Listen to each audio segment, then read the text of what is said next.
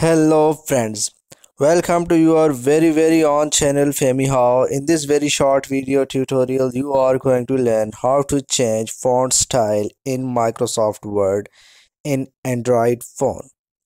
Friends, you can see a sample document on your screen and I am going to change the font style of this document. To change the font style we have to select the text. To select the text, simply tap and hold any word and then you will see some options in which the second one option is select all.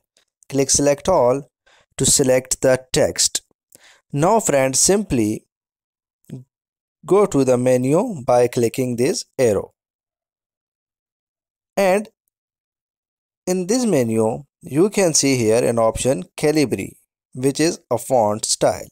Tap here to see the list. Now scroll down for the font style which you want. For example, I want Book Antigua, so I am going for Book Antigua. You can see here I have selected the font style and all the text is now being in Book Antigua style. So friend, I hope you have learned how to change font style in Microsoft Word in Android phone.